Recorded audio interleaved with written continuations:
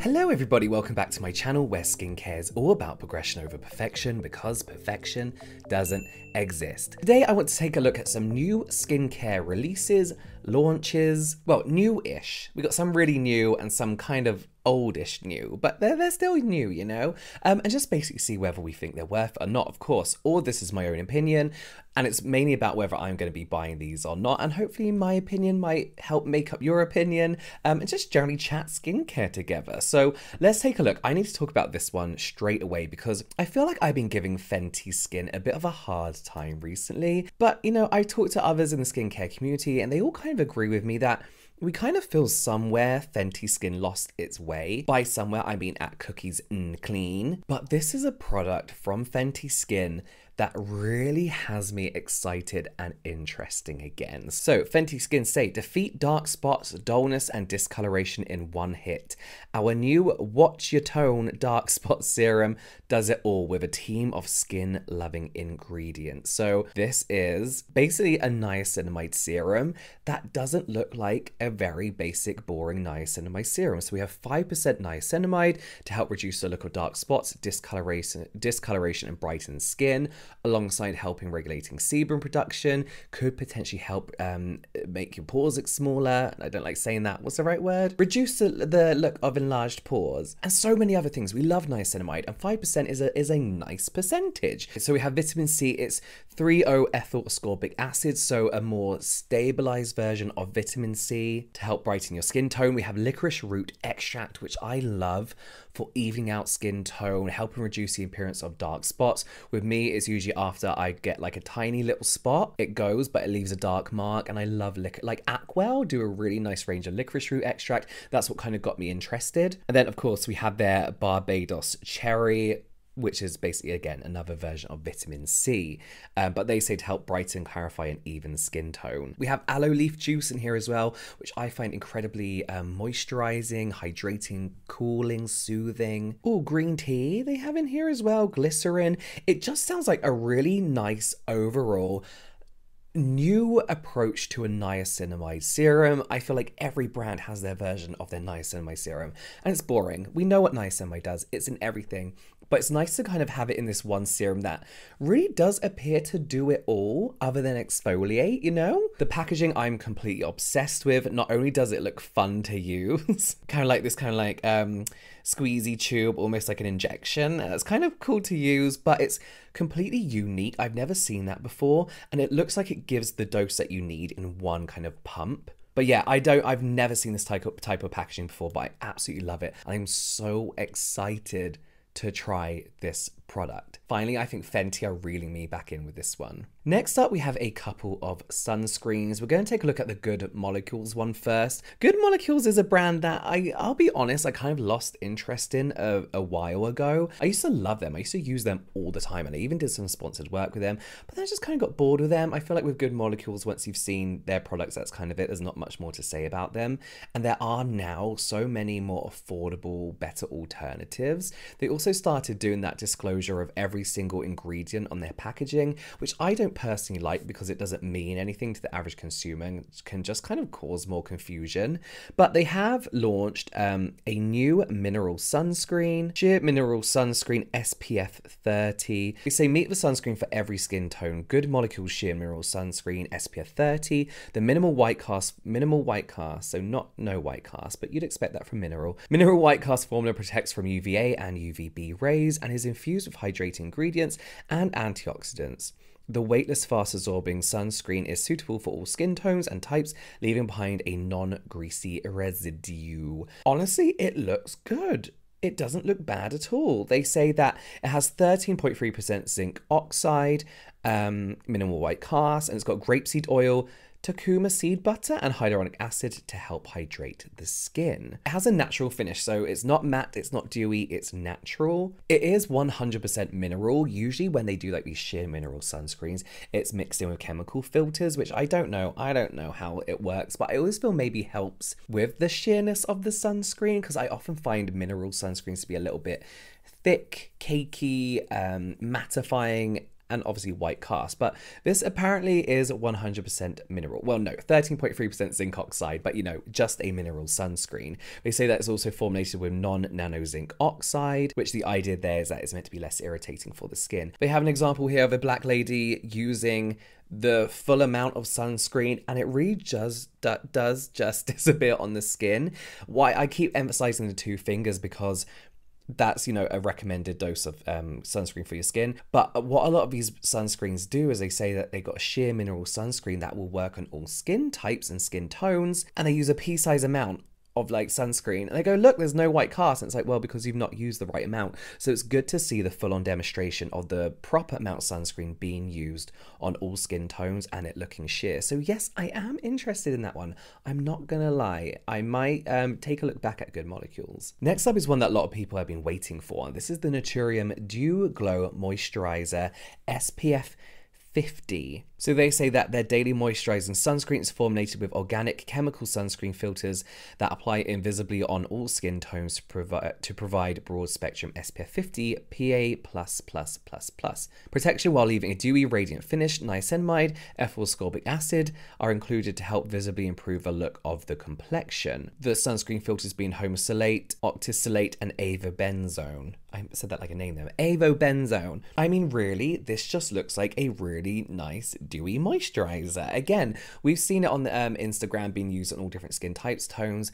It's a chemical sunscreen. It's going to work on even the darkest of skins, which I wish people would just use a chemical sunscreen. If a mineral sunscreen leaves a white cast, don't use it. There's no need. It's not more beneficial than a chemical sunscreen, despite what people say online, even when they got doctor in their name. But you know, it's fragrance free, which I don't usually care about. But I don't like fragrance in sunscreen because it's usually so strong, because it's covering up the fragrance of the natural fragrance of the sunscreen. Then you got to reapply it, and you're just bombarded with fragrance. And I hate it when they make sunscreen smell citrusy. Like, I think that's such an odd color, flavor, smell, scent, fragrance to put in a sunscreen. But judging by the videos, Susan's own kind of like announcement video, people have already been trying this whilst it was in its like development stage. It will give me that dewy glow finish that I really, really want from a sunscreen, with, you know, some of the highest protection you could get, 50 PA 4+. We got niacinamide in here as well, and then ethyl ascorbic acid, so vitamin C. So it's going to kind of help brighten your skin tone as well, boost, you know, the antioxidantness. So yeah, I want to try this. I'm really, really looking forward to trying this. Naturium just makes such elegant formulations at a really reasonable price as well. Like, if you were to bottle that up and put it next to like Estee Lauder, or say it was Estee Lauder, I'll believe you, because Estee Lauder are one of those brands that are pricey but have really nice formulations. But Naturium is really affordable. So yeah, looking forward to trying that one as well. Next up, we have the Glossier Swiss Miss Balm.com Universal Skin Salve. These are one of the very few things I like from Glossier. Sorry, I've always said they're just like extra fancy Vaselines for your lip, like lip balms, but I do really like them. I like the consistency of them. I like the tint that some of them have, and I like the way you don't have to constantly reapply these throughout the day. However, I will be leaving this one. So they say this is a hydrating lip balm packed with antioxidants and natural emollients to nourish dry, chafed skin in original other fun flavors. So Swiss Miss is a limited edition with basically chocolate flavor, vanilla, sugar strands, with a sheer chestnut brown tint. I quite like the idea of a chestnut brown tint, but artificial chocolate in cosmetics makes me feel sick, because it always smells like the chocolate scented gel pen, which reminds me of pencil case, which reminds me of school, and it just brings back like memories that weren't bad, but I just rather not do. I don't want to do school again. And it's like that artificial like choke on flavor. Now, usually I wouldn't mind, but what I will say about the Balm.com's, Glossier's Balm.com's overall kind of flavors, fragrances, scents within the lip balms, is that they are quite strong, not always in a bad way. So if you don't like that artificial chocolate, that scented gel pen chocolate, you're probably going to hate this. I haven't tried it, but that's what I presume it's going to be. Let me know if it is or isn't. But honestly, their Balm.coms are one of my favorite products from theirs. I haven't bought it for a long time though. Moving on, this is very, very simple. This is Starface's new Black Star pimple patches. Perfect. I love the Starface pimple patches, black ones. ones, great. I got their Hello Kitty, I got their Sesame Street, I got their glow in the dark, I got their foily looking ones. Black is my go-to color for everything. So I'm very, very happy they're launching these. Whatever they're launching, I'm buying, I'm collecting. I love them. Can we just quickly talk about this? So this is kind of straying away a little bit from skincare, but it makes sense because it's related to skincare. So this is Kim Kardashian's Skin Home Accessories. They say artfully crafted from hand-poured concrete, fill your space with tranquility, minimalist elegance. Now these range from $65 up to $129 for the waste basket. The round container is $69. A place for keepsakes and trinkets. See, the video is all wrong here because I would put cotton pads in there.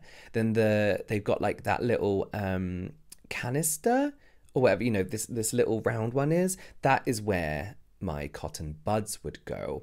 Then the tissue box, that is £65. Tissue box is $89. The vanity tray is $65. The waste basket is $129. I'm not gonna lie, I love these. I always mentioned when the Skin by Kim collection came out, I love the look of the products. I love that they look like just like concrete shapes. It's very modern, it's very elegant. In my review, however, they feel cheap to hold. The packaging is a little bit finicky, it's not the best, and I can guarantee you can find these concrete homewares, home accessories on Etsy for a much, much, much more affordable price. You know, and I'm not being like, don't support celebrities, you know, shop small and all that. I mean, do, but I just feel like someone's definitely making these on Etsy. Like they're not that hard to make, and even if it's not concrete, you can get like that gray. You know, they're all doing it on TikTok. They're mixing powder together and pouring it in molds, and I'm gonna find it. I will post pictures here if I found it and link in the comments description down below if you want this for less, because I can guarantee you can find something very, very similar for even more than half the price. Like that to me, those prices are, you don't need to pay that for concrete. I wouldn't do it myself, but you know, this is kind of interesting. I love fragrance. I really enjoy collecting them. I don't love Youth to the People though. I've not had great luck with their products, but they've released a limited edition fragrance with a brand called Dedcool. This is an eau de parfum. They say this elevating fragrance unites notes of violet leaf, vetiver, and cedar to form a community of expressive scents that help you to connect to the now, realize your potential, and raise your higher self. They say, sorry, I hate perfume descriptions. Like, just tell me if it smells expensive or not, or if it smells like, if it's a night fragrance or not. Do you know what I mean? Like, I don't want to know, like, you know, if it's going to, like, make me feel like a new person because I put it on. They say it smells like a pat on the back from the universe, leaning in and unrealized potential. Okay, so the collaboration comes in because it smells like their superfood cleanser. They say if you love the scent of the superfood cleanser, which I can't for the life of me remember if it smells like anything, and Dream Mask, you'll be obsessed. Made in collaboration with our friends at Dedcool. I'm interested in this though, because they are all my favorite. Sorry, I got a spot here, I shouldn't pick it. All my favorite notes: top note, violet leaf; middle, vetiver; bottom, cedar. And I love collaborations like this. I find it super interesting when different kind of cosmetics brands kind of unite, or when food brands unite with candles. You know, I love these kind of crossovers. And like there are products that I need to stop picking this. Like if I can get like a fresh watermelon candle from Glow Recipe, I would love that. Do you know what I mean? Like the Fenty fragrance is a little bit too much for me, but if they made a candle, they should make a candle. If they haven't already, I would buy that and put that in the bathroom, you know? I kind of love these crossovers, so I am tempted to buy it whilst it's still available. So next up is a brand that I've been like getting more and more interested in, and that's Kopari, mainly for their body products. I love their body moisturizers, their spray on like moist body cream, whatever it's called, is so nice. Their body polishes, also their lip products as well. I've been enjoying their lip balms. But one that's interested me is their Coconut Renewal AHA toner with 8.6 triple powered AHAs. Now, it's not interested me because I'm going to use it or like it. I don't really like using AHAs on my rosacea because it really flares me up. But I find it interesting that they're making one, and I find their products quite quite lovely formulated and a pleasure to use. So the fact that they're kind of moving more into like the actives of like skincare is interesting. They say renew your vibrance with this AHA powered toner that helps resurface skin and minimize the appearance of pores without stripping the skin's moisture. What makes it special? Formulated with niacinamide, which helps to work to minimize the appearance of pores, while hyaluronic acid and quenching coconut water work to hydrate and prevent moisture loss. And they got a sunburn alert, which I love that they do. They say whilst using this, obviously use sunscreen, blah, blah, blah, blah. So 8.6 AHA is a little on the high side for me. 5 is my absolute limit, really, and I don't ever feel the need to go any higher. But what I love about this is I usually find AHAs to be a little bit tacky on the skin, so I'll use them. Same with BHAs, exfoliating toners, they're kind of like a little bit tacky. Whilst they don't dry out my skin, they're never really, their intention is never to hydrate or moisturize because it just exfoliates your skin. But this looks like a really quenching, hydrating kind of toner with the exfoliating properties in. So more of like a glow recipe, kind of like we're exfoliating but we're hydrating at the same time. So it does look really like quenching for the skin. And I'd love someone to tell me how good this is. I'm not going to use it, like I said, because of the AHAs, but please let me know if you're going to use it and what you think of it, or if you have used it and what you think of it, because it's been out for a little while. I would really like to know. I love the Fenty Skin Niacinamide product. That looks incredible. And honestly, the Naturium sunscreen looks great. And yeah, check in the comments to see if I found any Etsy alternatives to the Skin by Kim homeware accessories tissue box round thing. But yeah, let me know if you've used any of these. As I said, I'm a little bit late. They've already been out. Let me know if you use them, if you're going to buy them, if you also don't really like the look of some of these that I don't like the look of either. Let me know all in the comments down below. You can watch some more product reviews here, some general light entertainment here, and I'll see you over there.